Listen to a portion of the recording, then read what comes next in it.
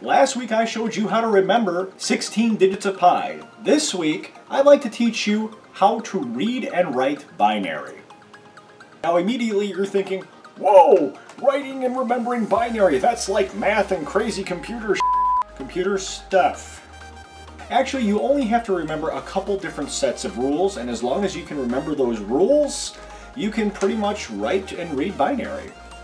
Okay, so some stuff that you don't need to know, but it's just good to know. First being, there are 8 bits in 1 byte. So, what is a bit? Well, a bit is either a 1 or a 0, an on or off. And this is how binary is represented. So 8 of those makes 1 byte. Since we know that there are 8 bits in a byte, to begin the binary set, we are actually going to double numbers 8 times. And what I mean by that is we're going to put 1, double that, you get 2, double that, you get 4, and so on until you've done it 8 times. So we have 4, 16, 32, 64, 128. So that's the first rule that you have to remember in order to read and write binary is take 1 and double it 8 times.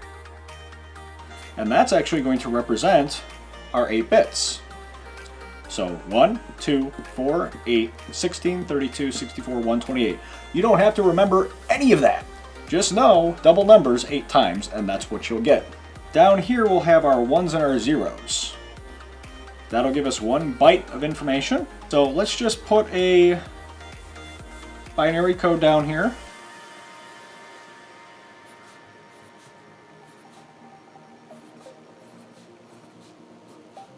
Now, I did that for a particular reason. We have 64, and we have a 1. Which equals 65 when added. Now the interesting thing about 65 is 65 equals capital letter A in ASCII 2 printable characters. So that is the second rule we need to remember, is to add the ones, the ons, and that will give you a number. And I'm going to explain why that is in just a moment here. And that 65 equals A. How do you write all different sorts of numbers with this? Well, let me show you. With the number, let's say 13. Okay, we don't have a 13, we have a 16. So I need to put 1 on 8. These become zeros. So I have 8. 8 plus 4 is 12, so fits in there. And I still need 1. Well, hey, luckily I have a 1. 8, 4, and 1, 13. It's all addition, so it's fairly simple to do all this. So we have our first rule. And we have our second rule, 65 equals A. Well, 66 equals B. Can you guess what 67 is? That's right, 67 equals C. Okay, cool.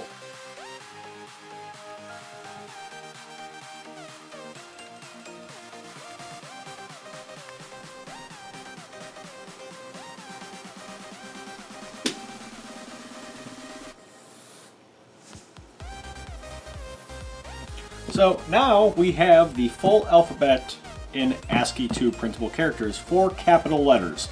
Keep in mind, no spaces and no lowercase. I'll tell you where those numbers start once we finish this and have this down. So the two rules, obviously, A starts at 65, rule 2. So now we have how to set up the binary set the byte, and the actual letters and numbers.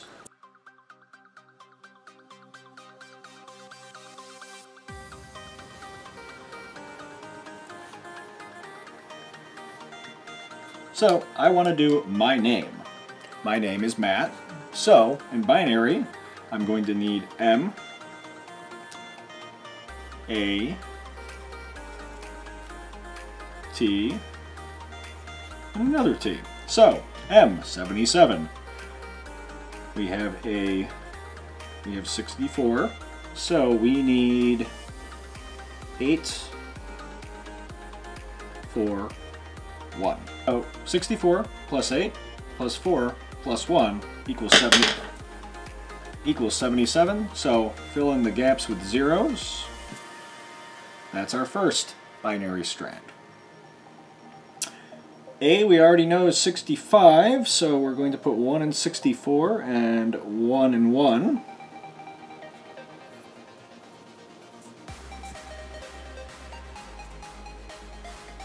And now we need 84 twice. So once we do one, we have the other.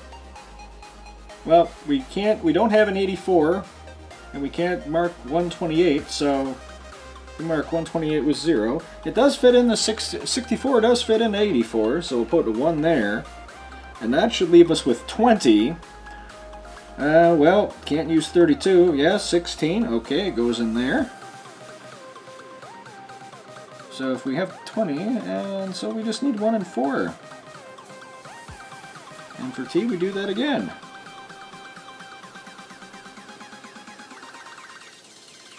And that's my name, Matt, in all capitals in binary. So I've showed you how to do capital letters in binary, and it can be easily done by memorizing that 65 is the letter A. Also, writing the binary structure from right to left by doubling numbers 8 times. Now, just to let you know, 32 equals space. So if you wanted space in between your words, 65 is the beginning of capital letters, so it's 65 to 90 is cap. 97 to 122 is lowercase. And obviously you can look up the ASCII printable characters so you know what numbers represent what. However, memorizing the capital letters is the easiest way to do it, and memorizing the 2 rules that I've given you today. And that's how you read and write binary. Until next time, have a great one.